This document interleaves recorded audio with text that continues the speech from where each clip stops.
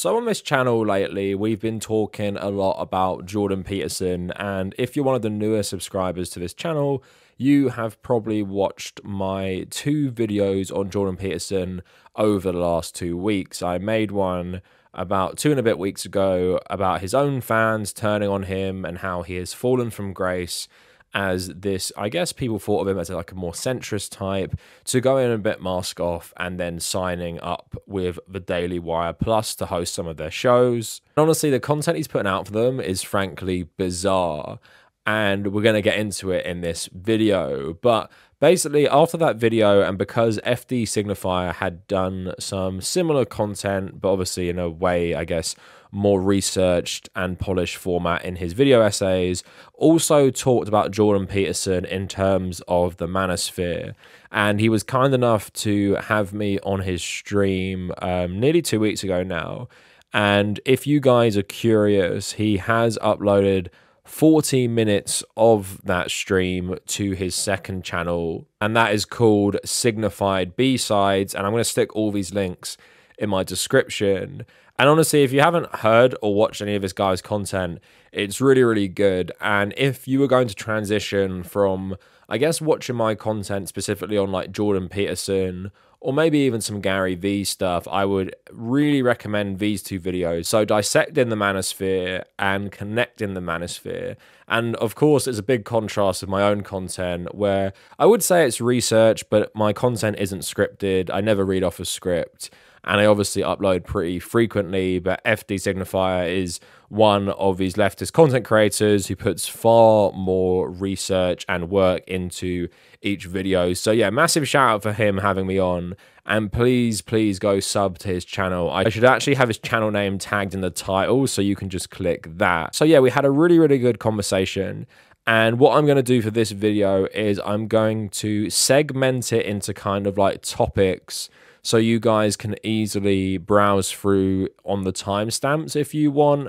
And generally, we just talked about everything to do with Jordan Peterson, his rise, his fall, how people have turned on him, why he's acting so irrational right now. And I think something I also do, which F.D Signifier did a tiny bit with the edited version, is I'm going to add some of the clips in of stuff we were actually referencing. So yeah, all of that out the way, please enjoy our conversation. If you've come over from FD's channel, know that I really, really appreciate the support. I hope you've enjoyed the content so far. Obviously, I'm not going to show you anything new with this video. If you've watched the interview already, you've watched what I'm going to show you. But for my own followers, a lot of you probably don't even know I went on his channel in the first place. I know we do have a fairly, I guess, large crossover between our subscriber bases, but please enjoy this conversation. It's something I really enjoyed. And yeah, let me know what you guys think in the comments. Thanks so much for the support recently. Thanks so much for the 80,000 subscribers. Let's go onward to 100K before the end of the year. And this is going to conclude my recent Jordan Peterson content.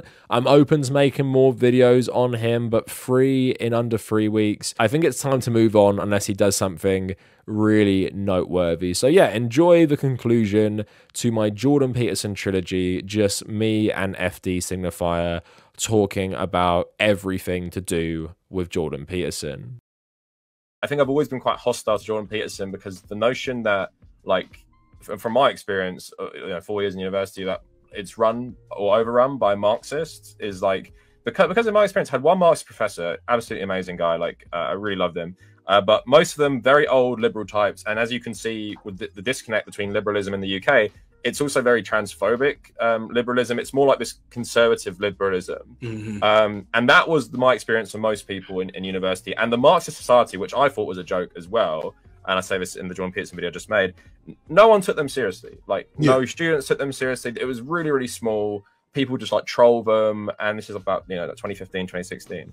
And like the idea that like we're all being brainwashed into accepting transgender rights or socialism or anything like that, especially in the UK where university is extremely like class focused in terms of like the institutions have always been designed for very wealthy people and powerful people, and the people who run these institutions are like the same people who go to like the top universities. I always find it like extremely laughable. So that's why I always never liked him, despite being more liberal when I was a bit younger, where I consider myself, far leftist now and stuff. So I never liked him, and I'm happy I can watch videos back and be like, I never fell for him. And which is also important is that I was kind of into like, not the intellectual dark web, but the new atheism side, because I was raised Catholic, and I didn't have a bad upbringing, like, it was fairly progressive Catholic, but it always attracted me when I was younger to Sam Harris, Richard Dawkins, the people who were pushing back against Christianity.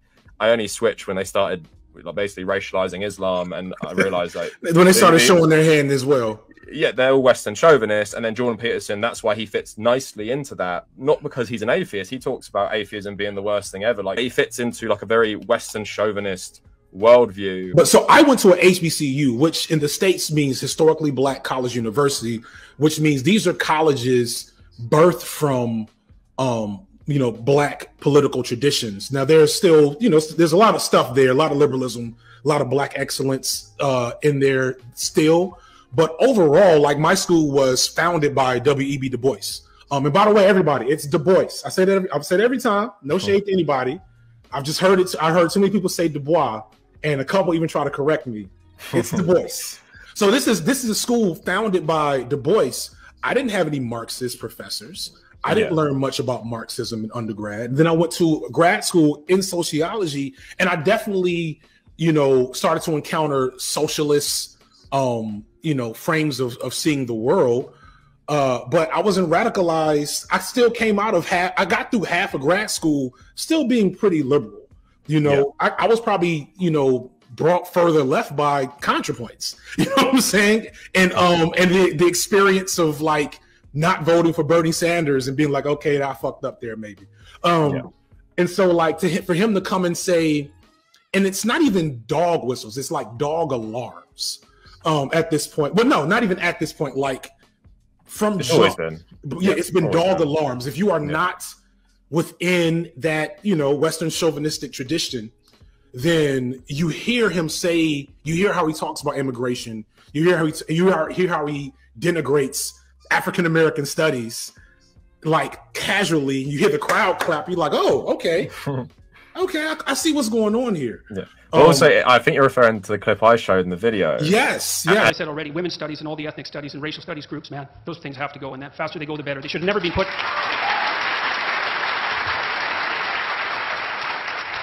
It would have been better had they never been part of the university to begin with, as far as I can tell. But because I know, because watching your video on like the manosphere, the two-part stuff, you talked about the sociology and like Gramsci and everything like that. The term hegemony is a really significant term in the world of critical theory, and comes from Italian Marxist philosopher Antonio Gramsci, and is basically a concept that explains how society and culture and the state dominates the frameworks through which we understand and see the world, and also how we expect the world and society to work, look, and function. And it's very funny that everything he lists is basically something that is very associated with the Frankfurt School, like women's studies, like critical theory, critical race theory, all these things associated from the Frankfurt School. And then it's obviously going off in my head, this guy either is really anti-Semitic, or he's just so naive that he thinks you can take a conspiracy theory that is fundamentally anti-Semitic. Give me like the Frankfurt School conspiracy theory like framework. Okay, so to go back, because if I just say it, you would just think, oh, people just hate leftists. But we have to go back to like post-Bolshevik revolution, like Russia and Germany. So a lot of white Russians immigrated to Germany after they were overthrown. And they brought with them, basically, we've been overthrown by the Jews, because a lot of Jews were more progressive in Russia because they've been historically oppressed. Trotsky was Jewish, Karl Marx was ethnically Jewish, all this stuff. So they believed it was the Jewish conspiracy to take over the world, outlined in, obviously, the protocols of the Elders of Zion, that, you know, fake text about how the Jews are going to take over the world. Good old, the classic stuff. Yeah.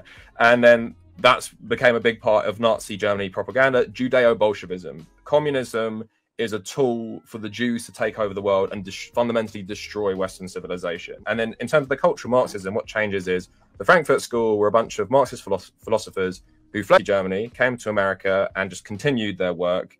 And like you outlined a lot of it in one of your videos, like sociology is a big one, critical theory, critical race theory, liberalization of like sex and stuff like that.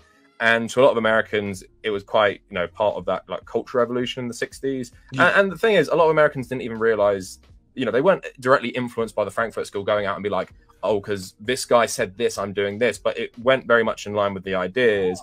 And then in about the 1990s, William Lind and I think like Jerry Falwell and some people involved in like the Heritage Foundation, they wrote this article about cultural Marxism, basically like a broad brush that The legacy of the Frankfurt School was Marxists are now infiltrating everywhere to undermine Western civilization. And then Jordan Peterson essentially mainstreamed this, where loads of people now say it like it's not a big deal. Like it doesn't have a history of being insanely anti-Semitic. It's not very similar to Judeo-Bolshevism.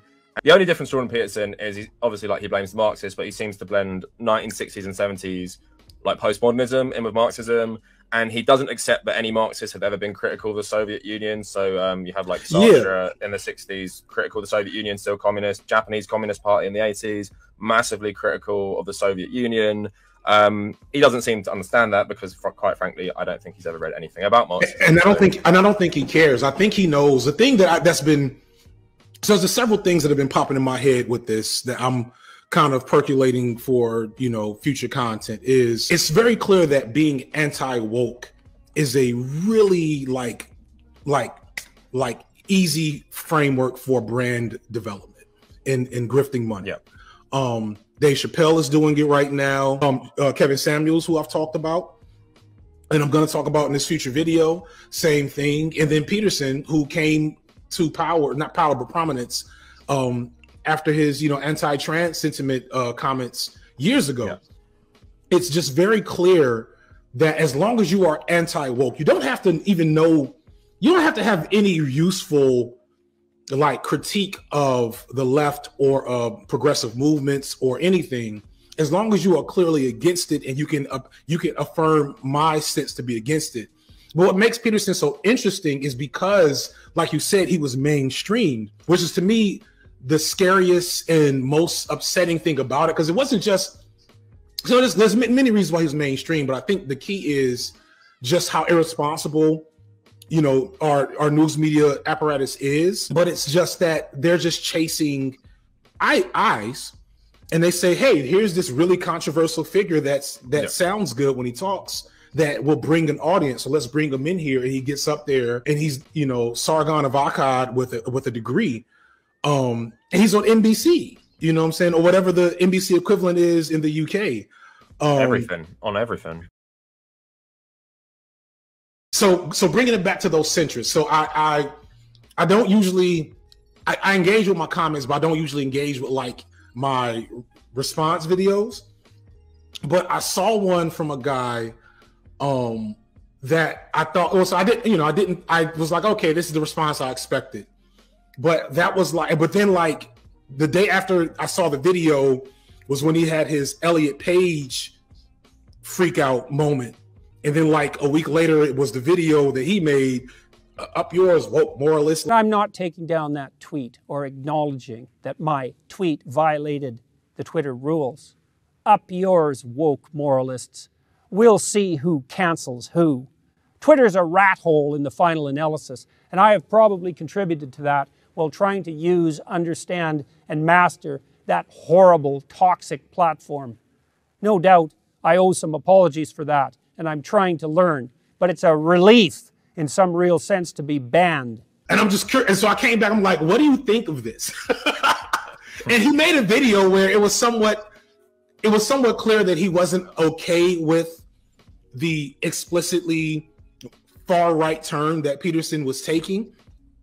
But it did make me very curious as to like, what is the moderate Jordan Peterson fan before like the last month, right? Yeah. Like, what does that look like? Like, do you know any people who are fans of him? Oh, no. I think I'm not friends with them. I know a few though, like people that might be like adjacent to your circle. I'd say, I think the thing with Peterson, it's quite complex. I actually brought up this cultural Marxism to a Peterson fan, just randomly saw this guy at the pub, didn't really want to talk to him, but we just got into it. And he didn't know what I was talking about. Like, literally did not know what I was talking about. He didn't know he ever said any of this, because Peterson has, and I think it was interesting in the end of my video, it had a guy who was a fan saying he has multiple personas. And the guy that I was talking to had basically only listened to his self-help stuff, which is like and stuff, because he rejects systemic factors of anything, and it's all a personal responsibility thing, despite the fact he couldn't personally deal with his own addiction, like many people couldn't, and you know, still giving this advice. But then people just take it from there, and then you have the American side a bit more, I think, where they take the politics of it and like, oh, debunks, you know, woke feminists and all this stuff. I think there's a I don't know how they can rationalize it, but I think a lot of people get into him for one reason and then stay for another reason. or maybe they just get into him and they see certain parts of him that they like, and they'll stick with him, and they'll ignore the parts that they don't like, basically like cherry pick him. And because he's wrote so much and he's spoke so much, right? You can kind of do that if you want. I mean, like, you have to be like kind of bad person politically if you do that. Not gonna lie, but at the same time, if you want, you can ignore some of it. And I think that's where the centrist Peterson fan before the Daily Wire, but then it's like, oh, he's joined the Daily Wire. Literally, he's just being paid for right-wing propaganda now. Like, I cannot ignore this anymore, because I could just, before I could take the philosophy, and now I can't, because he's literally just becoming a talking head like Ben Shapiro or anyone else. Especially on the right with Peterson fans and other figures, it's so, they have such a pull. So Peterson obviously has his biggest fan base is with young white men who are despondent for whatever reason. Maybe it's addiction, maybe it's, you know, mental illness, just feeling socially ostracized, etc. And what Peterson gives you is a powerful figure to superimpose yourself on. Yeah. And so it stops being about what he says and about being what he is to you, which is why so many of them are bending over backwards who make sense of the word salad. Like, he's been doing word salad, but it's even salad recently. I guess to pull people up to speed, because we've been talking about a lot of his nonsense. Can you help me go through like the last, I guess, a month? So he joined the Daily Wire, and then he had the weird tweet about the plus size model. Yeah. And then he had the tweet with Elliot what's his name? Elliot. What's Elliot's last name? Elliot Page. Elliot Page. But dead naming them. Just dead naming Elliot Page. Trying to get banned off Twitter, basically. Basically. It seems to me like very clear, like, I need to create an anti-woke, you know, branding wave around my content so that I can, you know, do whatever. And so what happened from there? Because there's the video about Elliot Page, then also the Muslim video, the Ukraine video, and there may be one more, but they're all equally insane. So like, take us from there.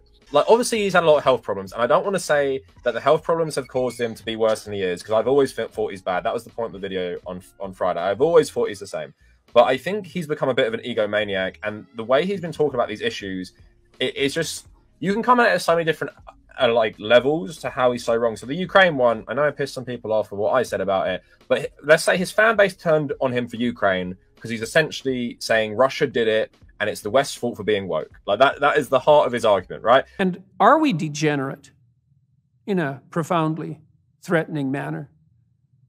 I think the answer to that may well be yes. The idea that we are ensconced in a culture war has become a rhetorical commonplace. How serious is that war? Is it serious enough to increase the probability that Russia, say, will be motivated to invade and potentially incapacitate Ukraine merely to keep the pathological West out of that country, which is a key part of the historically Russian sphere of influence? The culture war in the West is real, and culture is losing. And the culture war is now truly part of why we have a war. And it's a real war. And it is certainly the case that we do not, therefore, have all the moral high ground. Totally ridiculous. And you don't have to be left-wing to agree with that. So I said, people get mad at me because I said, why would he invade Ukraine for being woke when, you know, they banned communism and, you know, they have a tolerance for the tolerance for Nazis? Yeah. And I was like, why would they, how is that a woke country at all? But then even if you don't agree with me saying that, you can say that, like, you know, it's just a ridiculous justification when there's so many other reasons, like very complex reasons, like I said in the video, Putin's own ideology on Ukraine. Right. Putin being basically a dictator at this point, because he's been in, what, like 15 years? I know, I think it's 2000 he got in. So 22 years. But then you have other stuff like historically, the break of the Soviet Union and, you know, the West's influence in that area, including on Russia. And then for him to come out and try and put on a Western culture war in a place where no one would know what the f you're talking about if you even brought it up, it's just so ridiculous. But like, the thing is, I can't even believe that the people at the Daily Wire like understand that as much as they are kind of trying to back Russia, and because obviously Biden is siding with Ukraine and they just hate Biden. If it was Trump, I think they'd be okay with it. Right. I think they must know in some way he doesn't know what he's talking about. And even like you were saying with the Muslim video, Muslims, reach across the sectarian divide. Shiites, find a Sunni pen pal. Communicate with someone on the other side. Sunnis, do the same. Is there someone in the Muslim world willing to build an electronic system to bring people from the Sunni and Shiite community together? A place where people of goodwill could reach electronically across the divide, person to person, and to formulate the kinds of personal, trusting friendships upon which a lasting peace truly might be founded? It's like, are you going to simplify? Like, I think there is a tendency in the West to make Islamic sects like a monolith, like Shia and Sunni. They hate each other and kill each other all the time. It's not strictly true. There are countries where both of these, and Iraq at the moment has its sectarian problems, but there are places where these two groups coexist. So it's not like, I don't know, the heart of Belfast in 1990s Northern Ireland where like everyone hates each other. It's literally like there are countries where both these groups exist. Like that goes to the Quran. That goes to the death of Muhammad. So we're talking like thousands of years, and Jordan Peterson's like, I have a message for Muslims. It's the most bizarre thing as well, because it's like, because I've been reading, like, I've done a bit about Islam, but I've been reading a book about medieval history, and it really breaks down the split between them, and it's so like ideological and deep. It's like, oh, like the Shia think it should be like descendants of Ali and Muhammad should rule Islam. The Umayyad Caliphate believe it should be the tribal group that Muhammad was affiliated should rule Islam, and it's literally like they've been fighting over this. Even when they're at the height of their power, literally for 1,000 years, and then suddenly Jordan Peterson comes along, a white Canadian, oh, Shia, a white Canadian like, Christian, like you guys should just get along, like we get along in Christianity. It's just ridiculous. It's for Peterson to make that video, the Ukraine video, and then of course the Elliot Page video, which was just like, to me, I think that was the one that hurt the most for the Jordan Peterson centrists, because it killed their narrative. So it was interesting. They broke down Peterson into three factors, kind of like how you said. It's the self-help stuff, the religious stuff, and the political stuff. Yeah. And like, I think you're right that some people will like one of the three, maybe two of the three, and stay away from the third, whichever one that is. But Peterson is blending all of them more and more now, so that you kind of can't, like, you can't touch the self-help stuff lately without thinking about the political stuff, because they directly conflict with each other. And so as these centrists try to hold on to this like deification of Peterson, the Elliot Page nonsense was like a real, it was, I've heard some of them clearly say I'm kind of like distancing myself, and I saw that. I've been perusing that Reddit as well. There was a lot of cope and hate on the Reddit, because it's like, yo, it's clear this guy's just another right-wing windbag at this point, and has been. And like, if we're honest, this is what the leftist has been saying for 4 or 5 years at this point. Who likes to lose to leftists? Nobody likes to lose to us. You know what I'm saying? Nobody likes to say that we're right. But when you have that video that he did, where he continues to dead name, where he acts like he doesn't understand what terms of services are on Twitter, where he clearly shows that he is against Elliot's transness, right? Yeah. It's not just, oh, I think you're whatever. He compares Elliot's transness being acceptable to going to hell in a handbasket, or whatever he says, some old, old causerie, dirty words from your racist Uncle Jordan. And so it's like, to me, that was just really surreal. And I couldn't imagine. I guess it's like, I don't know. It's not really like me and Kanye, but like, that's the only thing I can compare it to personally, is watching a person that you really identified with become explicitly ridiculous and unserious before your very eyes. Especially if you've been defending this particular thing about them for years now. And he's like, nope, sorry, was a transphobe the whole time. Mask off. You know what I'm saying? Like, well, because the the way he used to rationalize it with that C-16 bill was basically, but I mean, it's always evident because the C-16 bill was basically you added transgender rights to the Human Rights Bill in Canada.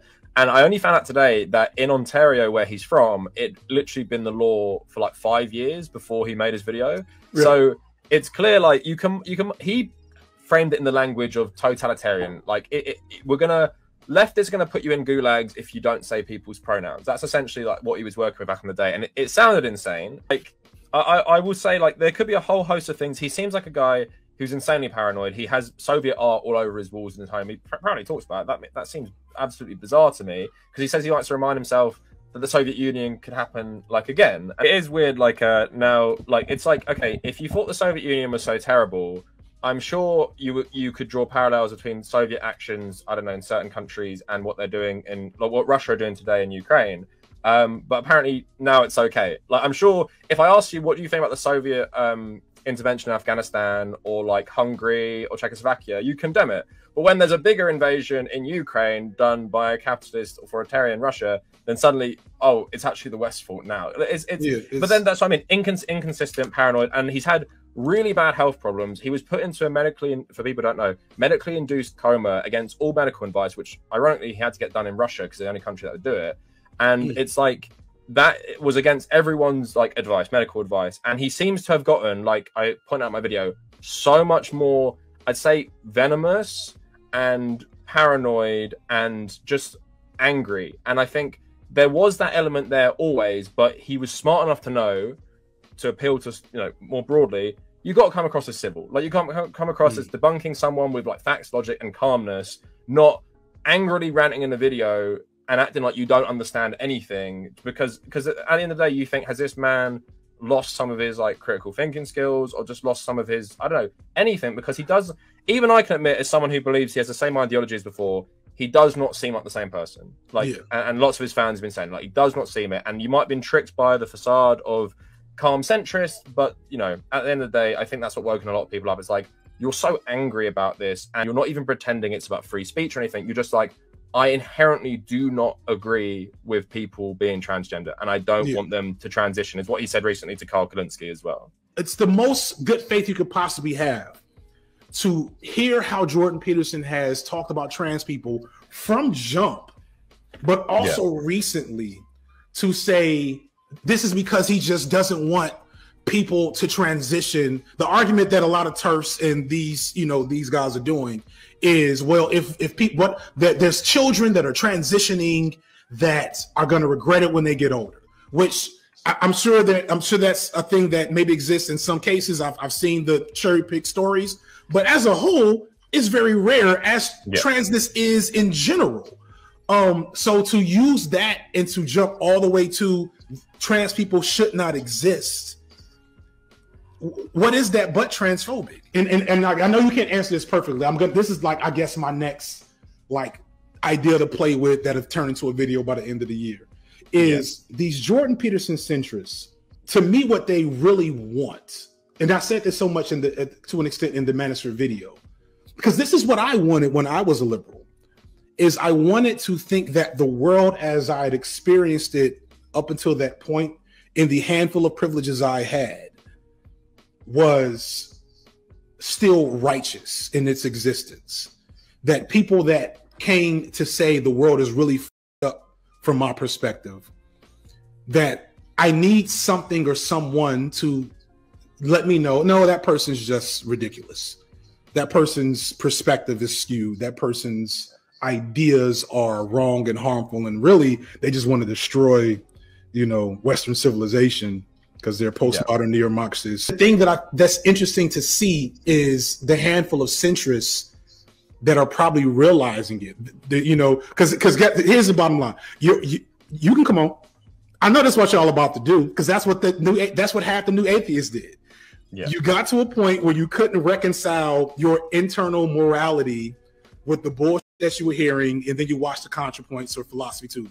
Well, it's like my favorite comment is kind of like related to Jordan Peterson, but if we're looking at the future of Jordan Peterson fans, my favorite comment about new atheism was, if you were an atheist when you were 20, you're either now a skull measurer or you're a communist. And it's like, that's the two paths outlined to you. Like, You either realize that new atheism is Western chauvinism, and despite rejecting the power of religion, it's not rejecting how religion has been able to influence us through mainly capitalism, but other mechanisms as well.